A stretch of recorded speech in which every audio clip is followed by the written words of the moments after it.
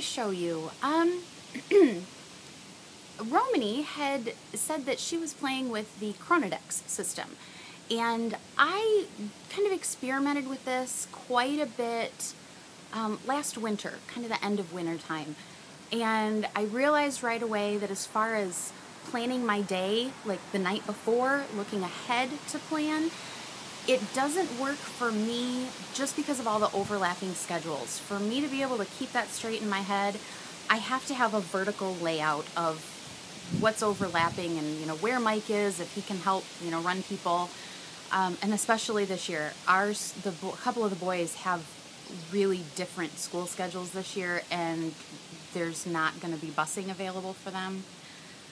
So, and I'm going to show you what the daily school run looks like on a piece of paper, because I finally broke down and wrote it all out yesterday.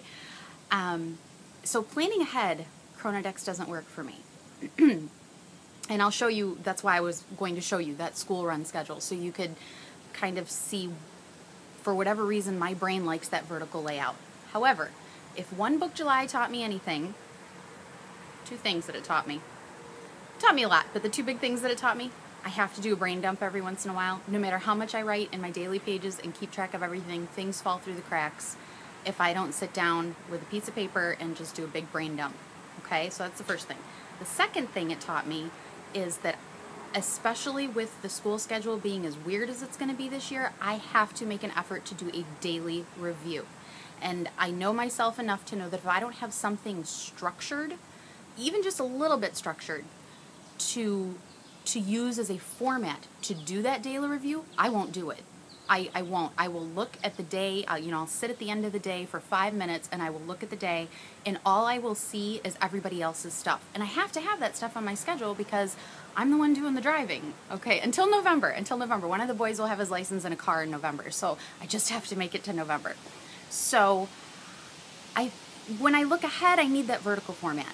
As I'm looking back and reviewing my day, I realize that my brain does think like a clock. That's just how I picture the day. Because the school schedule is so chaotic, number one, and number two, because I know that I have to have something slightly structured or I won't do a daily review. And three, because my brain works in a review process in that clock-like fashion, that was why I set up this system. It's in my field note size Christopher Columbus notebook. So it's small. It takes me like 5 minutes at the end of the day. And because things are so weird at the beginning of this school year, I know that if I don't do a daily review, just my stuff that I need to get done, is going to fall through the cracks. And you'll see on the daily layout of the school runs, I'm in the van a lot. I am going to be in there more than I ever have been, to be perfectly honest with you. I'm a little freaked out by that. And hockey season obviously starts right after school starts, like right after school starts. So Mike's going to be in and out of town a lot. So September's really going to be interesting. He's gone more than half the month of September, and school starts the week before September starts. So I'm going to show you how I've been doing a daily review just of my things so that I can get in the habit of doing it before the schedule explodes, and so that I can make an effort to find those little niches of time that I know I'm going to have to find to be able to get my things done, because if I'm not careful, my stuff won't get done. That's all there is to it. And I have classes to finish and work stuff to do and writing that I want to do and reading that I want to do and on and on and on and on. So I'm trying this to see as a daily review how it works. Now what I've done, I'll put the links down below for this. I've tried several different Chronodex and Chronodex-like layouts, okay? The original Chronodex you can find at Patrick Ing's website. It's called Scription. Links will be down below.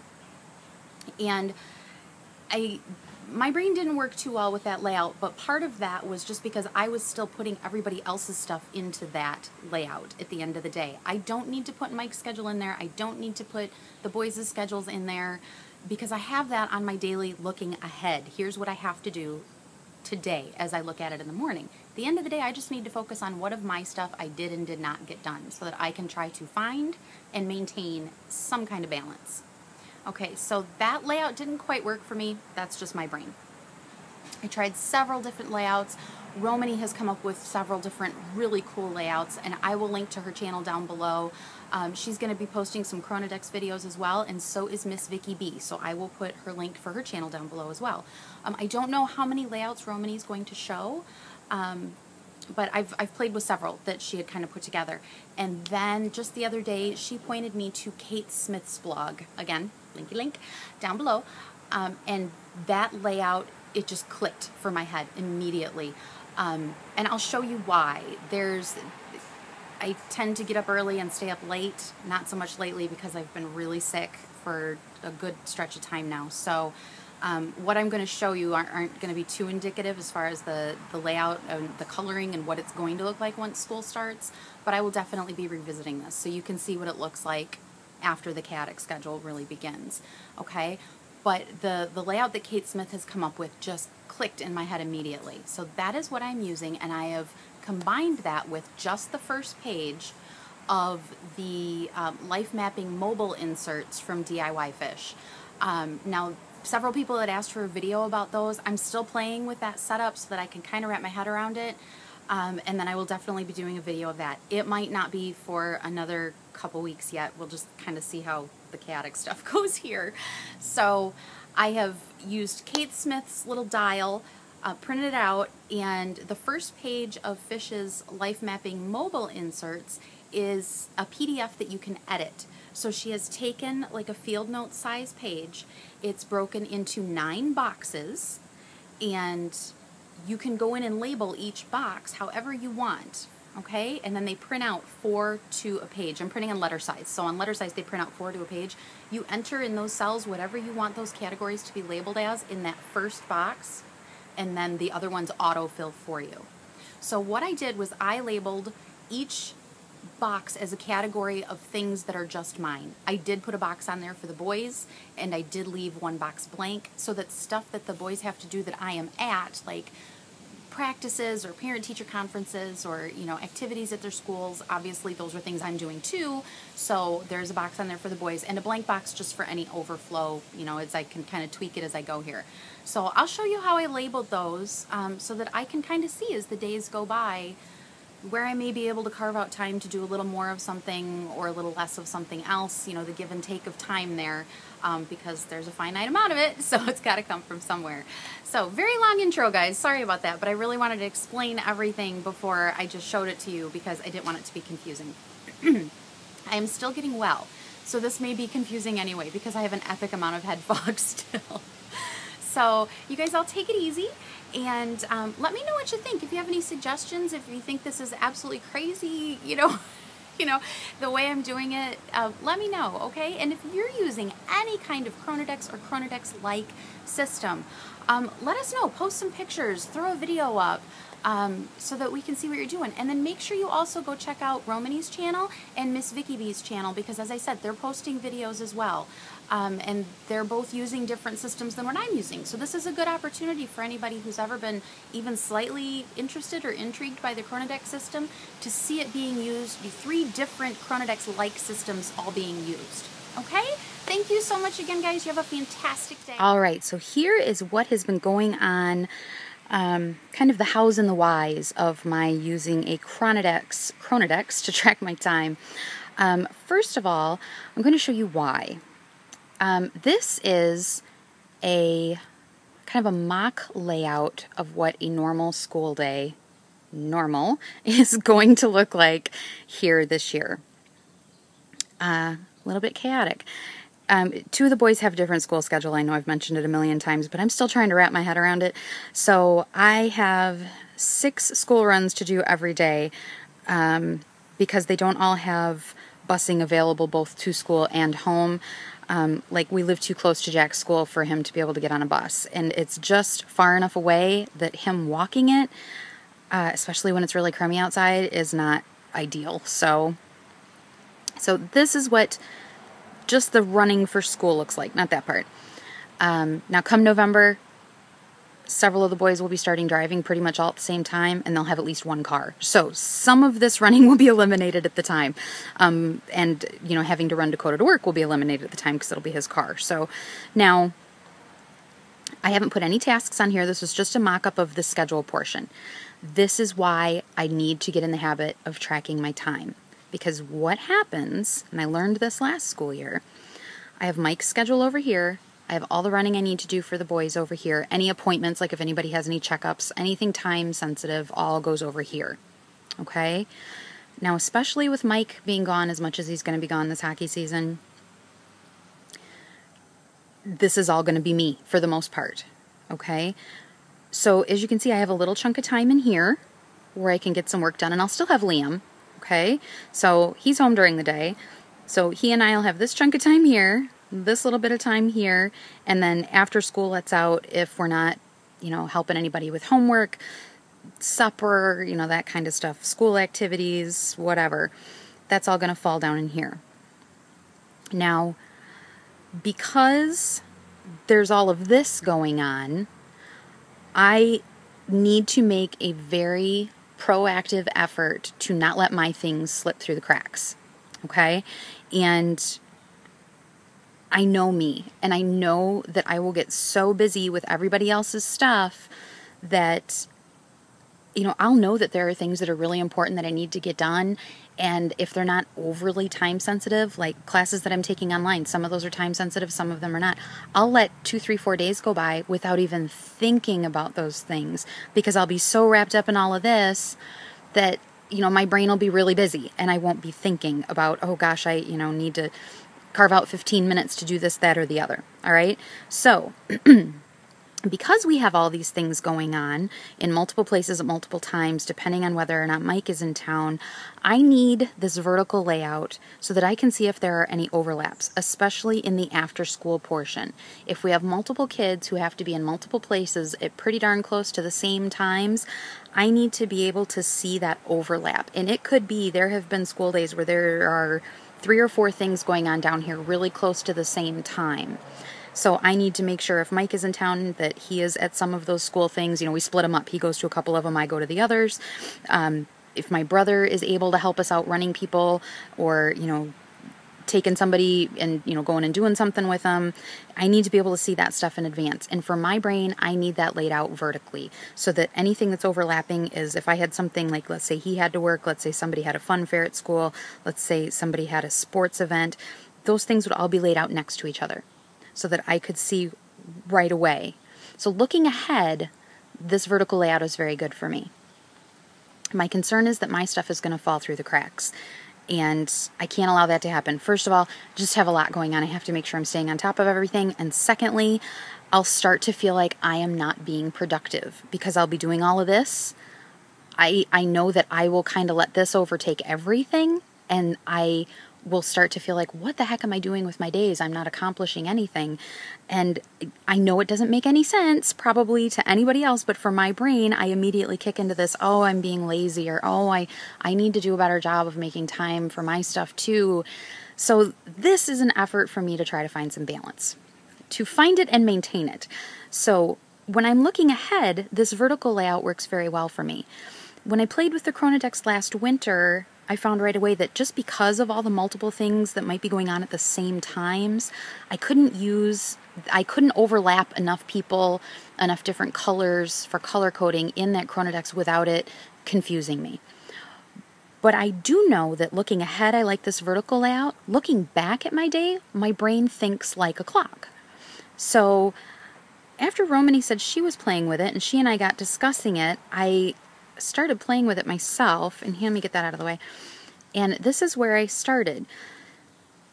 Like I said in the intro, 2 things I learned from One Book July, the 2 big things were I need to do a brain dump occasionally so that I stop letting things just tumble around in my brain. I need to get them out of my head. That's not what my brain is for. My brain is for thinking, not for storage. So I learned real quickly in One Book July the value of just making a big list and dumping everything all out of your brain. The other thing I learned is, for me, the importance of a daily review. It doesn't have to take more than 5 minutes at the end of the day, and I need to focus just on my stuff. What of my stuff did I get done, and what did I not get done? So this is where I started. This is the Chronodex from Patrick Ng. And I'll put all the links down below, like I said in the intro. I have been going back and forth between putting stuff on here like the bank and the groceries. Well, I did do the bank and the groceries. Supper. I did make supper that night. On and off, I'm not putting those kinds of things on there. I'm really making an effort, trying to make an effort to keep this about just my stuff. Where did the time go during the day that was spent on my things? And as you can see, like right in here, I really, really struggled to get my brain to wrap around coloring this in properly. So I have some things that are overlapping. Generally, that to me would mean multitasking. So while I was making supper, I was answering Facebook messages. However, that is not what was going on here. When I look at it, that's what I think I meant, but I know darn well that that morning from 7 until 7:30, I was answering Facebook messages, and that evening from 6 until 7:30, I was making supper, and the boys and I were cleaning up the kitchen. So I only know that because I remember messing that up. I kept messing this up. I did it quite a few times, and after talking with Romany several times, I realized that what I needed was a delineation between AM and PM right in this area, because most of the overlap in my morning is falling between 6, 7 a.m. and noon, and then obviously if you follow the clock back around, that'd be 6 p.m. until 9 or 10 at night. That's where I had AM things and PM things overlapping, and I needed something different because I wasn't doing a good enough job when I was filling these in. I was spending too much time thinking about how to fill it in properly, and I wasn't focusing on the review portion. And I expect there to be a learning curve because this is new for me, even though I played with it last winter. But I just kept screwing it up. So I will show you. See, like here, I did a little bit better here. Here I recorded a video, here I edited that video, here I was doing planning and project notes, and then the blue is just driving. I drove 2 of the boys to Drive Right, I picked them up from Drive Right, I took Dakota to work, I picked Dakota up from work. And I didn't put any of the housework in here, I didn't put any of the, cooking in here, nothing like that. I may put those things in if it's something like I went to the bank and got groceries. Well, I did go do that, that's where a portion of my time went that day. So because that was my time, I may put that in here. But can you see why I don't? Let me find one that's a little here. This was when I got sick. So some of these are really, really off. But here's one that's fairly blank. Here is what I did first of all to try to remind myself to separate the AM and PM so I stopped overlapping them when I shouldn't have. Let me see if I can move us over a little bit. I darkened the line between 7 and 12. So that I would remember this inside portion was all supposed to be for AM, and that this outside portion was all supposed to be for PM. Okay, and that did help. That helped. Now, I was doing this while I had pneumonia, so I had pneumonia brain. Here's another one, like sick. So you can see, when I was sick, I wasn't filling a whole lot in, but I was putting in just my time. This day I did the bedding, the cleaning, and Liam and I went for a walk. So I marked all of that in. I know some days I'll put it in there, some days I won't. But what I've noticed, like especially this day, I was still sick, obviously. Mike took Liam, the county next to where we live now is the county that Mike and I grew up in, and they have a big county fair every year. So Mike took Liam to the fair this night. Everybody else was gone. So I had 3 hours totally to myself. So you can see here where I have red and blue and then brown. Red is Mike's stuff, and my color coding system in this is the exact same as my color coding system in my planner, okay? So red is Mike's stuff, blue is for any of the boys, and then brown, pink, and purple tend to be mine depending on what they're for. So brown is just my stuff, like reading, writing stuff for the book. Pink is usually planning and the blog and YouTube, and purple is projects that I have going that involve other people. Okay, so the brown here, I caught up on notes from Romany's When Frogs Sing class. I was reading Shadow of Night, and I was working on a drawing for my journaling time. So can you see how those colors overlap there? when I was using this for everybody's schedules, when I tried last winter, first of all, I'm using every color that I have available to me to color code already.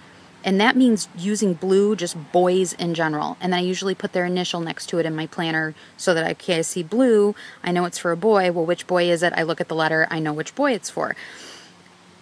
When I can only use blue for one thing, in the label for it, drop off, V&L at fair. So I dropped 2 of the boys off at the fair that day.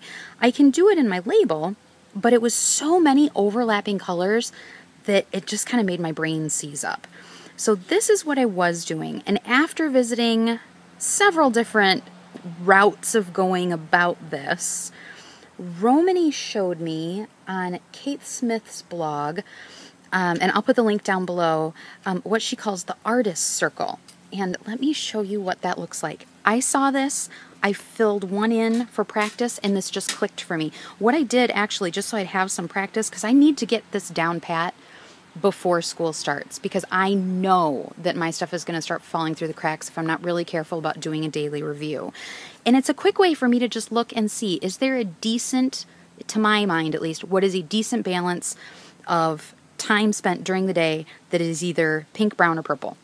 Because that's all my stuff. And I want to make sure that those things are balanced as well. I want to make sure I'm giving just as much attention to things that are just mine, like classes, as projects that I'm doing with other people, which would be purple. I know that if I don't make a little bit of time each week to just do some reading or some knitting or now some drawing, that I start to get really kind of antsy. I need to carve out 15 minutes, here and there to just do a little bit of doodling or a little bit of reading. So if I'm not seeing any brown, I know I'm not getting any of my own personal like writing or knitting or reading or drawing stuff done. And I don't expect it to be big blocks of time like this. This was because I was really sick and Mike had taken Liam to the fair for a good chunk of time and everybody else was gone. So what Romany showed me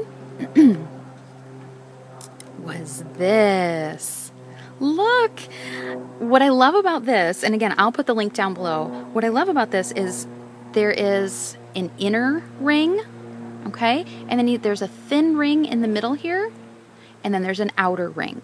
So the way I'm using it is this inner ring is all midnight to 12 p.m. So this is all midnight, morning hours to noon. This ring I leave blank because that helps me delineate between my AM and my PM. And then this is noon onward, 6 p.m., 9 p.m., midnight. And then if I have things overlapping, like let's say I'm doing the bedding, but at the same time I was also answering emails, I can mark in, well, for this, chunk of time I was doing the bedding, but then I can use that empty ring and mark it in pink for time that I spent answering emails. Okay? Now, so that I will put, it's called Artist Circle. It's from Kate Smith's blog. I'll put the link down below. This sheet, let me show you one that's blank. This sheet is from DIY Fish Life Mapping Mobile System. It's a new insert that she just released. Several people have asked for a video on this, and like I said in the intro, I'm still wrapping my head around the entire set of this insert. This is just the first page. But one thing I noticed when I was doing these, I went through and filled several of these in. I redid them in here just so that I could get the practice. So what I found was with these kind of being labeled all willy-nilly like that, and because I was putting other stuff in there that was other people's stuff, which I don't want to do, it's such a habit, and I'm trying to break that habit because I need to learn to focus for 5 minutes at the end of the day just on my stuff. Because they were kind of labeled all over, I thought, gosh, I wish I had categories to put those things in. And not a day after I was thinking about that, Fish released this. So this file is in her Etsy shop. This is just the first page of it. And the first page is a PDF file that you can edit. So you can change these headings in these boxes to anything you want. Okay, and they print out, like I said in the intro, there are 4 of these on a sheet, and you just fill in on the first one, and the other 3 autofill for you. So these are the categories of stuff that are my things. Okay, so let me show you on a blank page. So any reading I did that day, any work for the blog or for YouTube, any writing I did, any journaling I did, The boys one is anything that I did with the boys. So if they have a sporting event, if they have parent-teacher conferences, if they have like the fun fair at their school, something that I would go to with them, I would put that in there because obviously that's where part of my time went. Any projects I worked on that day, any of the back-end web development classes I'm taking, and then that one is blank just for miscellaneous stuff that I did that day. Okay, and then the artist circle, I print it out, I shrank it down a bit, put them all in a Word document so they print out, I think I get 20 of them on a sheet, and then I just trimmed them out and glued them right on. So there is another box, maybe I have a blank one. Yeah, see, there is another box in here on Fish's sheet that you can put a quote in there, you can put a picture in there, and then the date goes right up in here, but I took those cells out because I knew I would be covering them up with this. So here is how this has been going.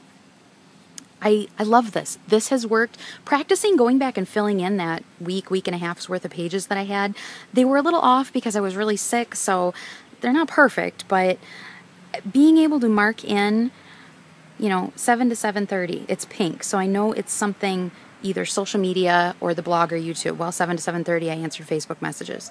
This one, what was this one? Oh yeah, I did the, I worked on my August planner setup.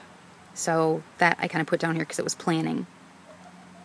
And then this, so here's all my AM stuff. The center ring I left blank because I didn't have any multitasking things really going on. And then this outer circle is PM. And that's how that has been going for me. And then I have the categories where I can write in. Like here that day I posted my setup for this notebook on YouTube and on the blog. From 8:30 to 9 I did social media, so that's marked right here. That's marked over here. Anything I did for dropped a coat off at work, picked a coat up at work, cleaned out the van and made lunch. See, some days I'm throwing those things in there and some days I'm not. I'm still trying to find my happy medium for that. But this is how this one is working for me. And because it's small enough, it doesn't take me very long to fill in.